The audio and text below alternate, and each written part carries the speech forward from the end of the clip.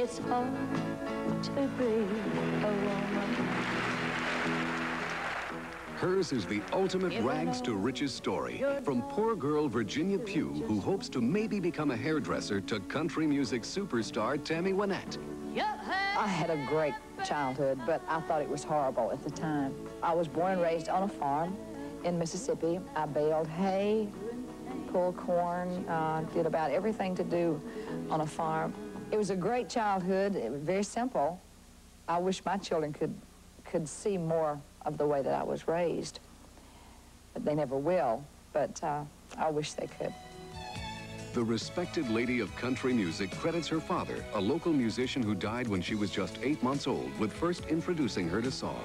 One of the last things that he talked about before he died, so my mother says, was that if I was interested in music in any way, to please make sure and see that I had piano lessons and whatever, you know. And he would sit and hold me when he was blind before he died at the piano and place my fingers on the keys and laugh, and you know, he loved music very much.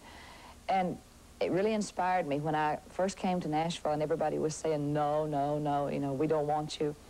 And I was getting turned down repeatedly. In the back of my mind, I kept thinking, but if my father were alive, he would say, you know, go on, try. Bored and restless at 17, she graduated from high school and promptly married her sweetheart, Eupil Bird. I thought there had to be a better way of life somewhere.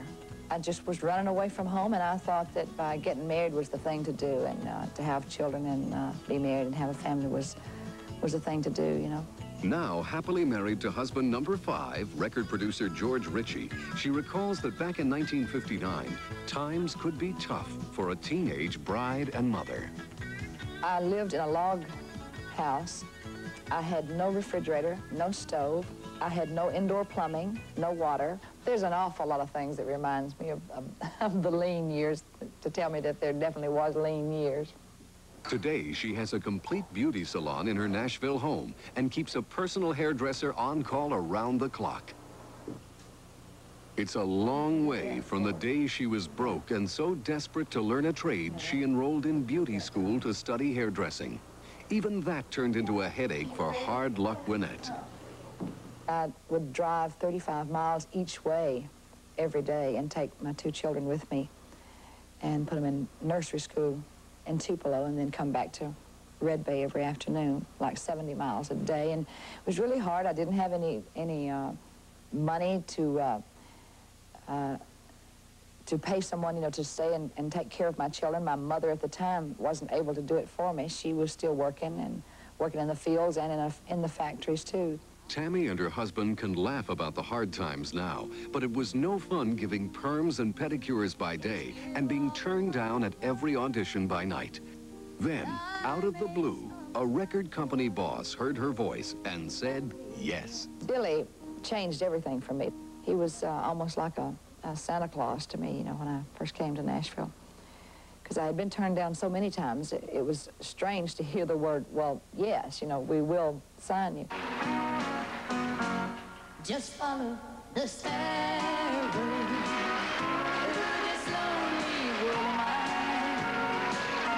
You find me waiting here in apartment number 9. Loneliness surrounds. Apartment number 9 was Tammy's first hit single.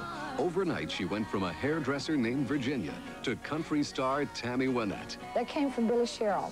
He asked me what my name was, and I told him, and he said, well, what name would you like to use? And I said, it doesn't matter to me. And he said, well, did you ever see the movie Tammy? He said, you look like a Tammy to me, because I had long hair at the time and wore it in a ponytail. We're gonna hold.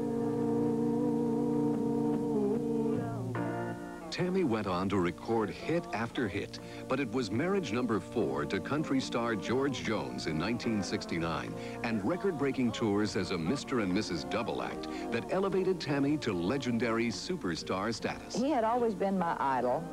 He had always been one of my heroes. And meeting him, I couldn't believe I had met him at all, period. You know, it just didn't seem like I could be meeting someone like George Jones. And I hear people say that today, and it's still the same, you know, because he's the greatest when it comes to country singers. Tammy divorced Jones in 1975 after his hard-living ways had entered country folklore. Solo once more, she rocketed from one success to the next, chart-busting hits and sell-out concerts. But the Queen of Country says that to friends and fans, she's still the same old down-home gal. I haven't changed from the family person that I was. I still love my family, and I still love my friends. I still want to be around them. Just don't have the time that I did, before. But they're very proud of me, and I'm proud that they are.